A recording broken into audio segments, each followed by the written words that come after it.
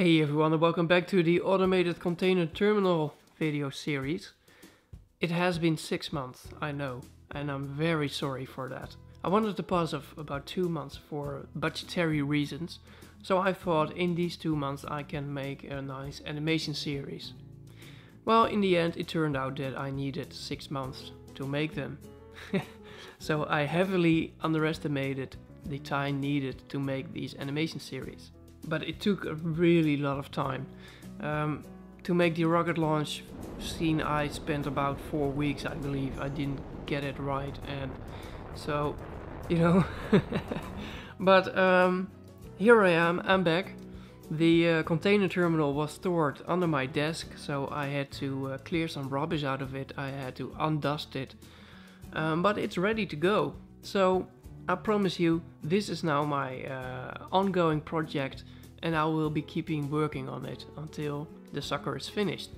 So in the last video 6 months ago, you've seen that the container crane can move containers from the railway cars to the monorail cars and back.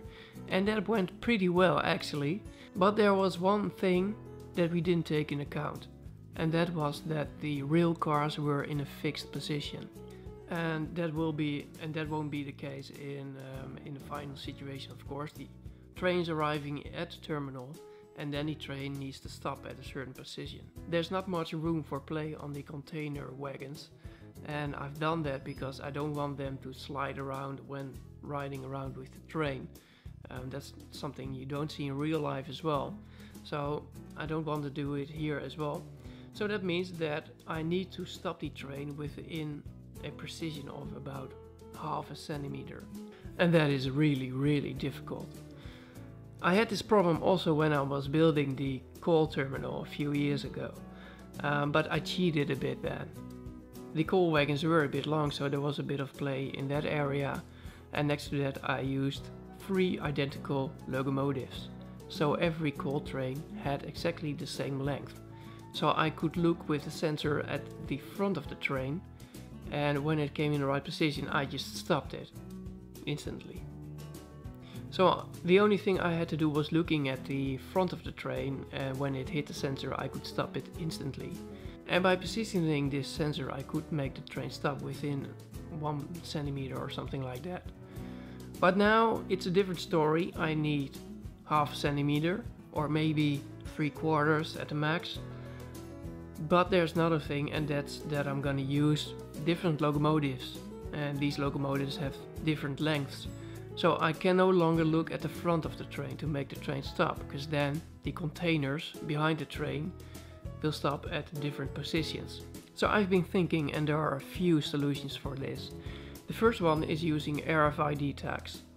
So I'm gonna tag every train. When a train rolls into a terminal, I read the tag, and based on that I can calculate the offset that the crane needs. I tested it a bit, and it turns out that the 9-volt rails is actually interfering with the RFID signal.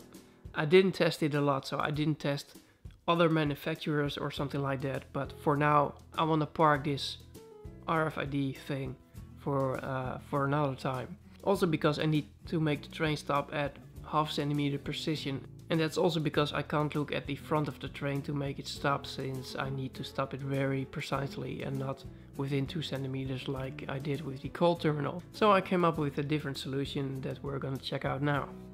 So I built a little setup here. It's proof of concept. You all know the automated compressor that you see there. Furthermore, we got an Arduino, motor driver to power the track, and a lot of wires going to servo motor for the pneumatics, and sensors. The proof of concept is as follows. We have a little distance sensor over here, and this distance sensor is going to measure the distance to the back of the train. And when it reaches a certain value, the train is stopped, and by doing so we have the containers every time in the exact position. Now there's only one problem. How does the system know that it can extend the distance sensor? Because if you do it now you gotta crash, of course. So that's why I installed another sensor over here, and when this sensor here is triggered, it means that the back of the train has cleared the path of the distance sensor. Now I got some colored bricks over here. I'm going to use them to indicate after every test run where the back of the train was. And so we can see if it's a bit of a consistent system or not. And I can already tell you it's not. But let's do the test runs and see what the results are.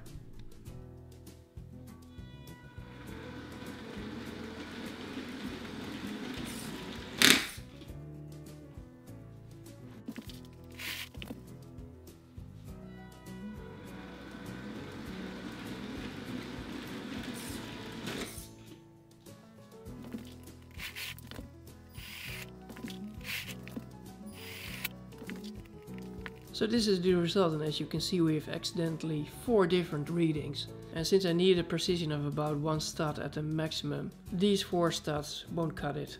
It's just, it's not precise enough. So how did this happen? Well, there are a few variables in this equation. The first one is the sensor that I'm using. Maybe it doesn't read this accurate within half a centimeter. I don't know. So I can try another sensor. Another thing is stopping the train. It's still a bit of, you know, a train has a bit of momentum, and there can be variations in it as well. So that can, that's a problem, because the second one I can't do very much about it. I run the train as slow as I can. If I run it even slower, it'll stall. It can stall. Sometimes it will, sometimes it won't. So, you know, so I can't do very much about that. So the first thing that I'm gonna do now is gonna try a different sensor. I'm gonna try an infrared sensor instead of an ultrasonic and see what the results are then. And if that doesn't work, then I probably just have to stop the train at a certain point, measure the distance to the back of the train, and use that for calculating an offset for the crane. Something like that. I don't know yet. I just have to figure it out. So thank you for watching. If you have any suggestions or comments or whatever, please share them with me. Please also let me know how happy you are that I'm back with this project. And thank you for watching again, and I hope to see you next time. Bye!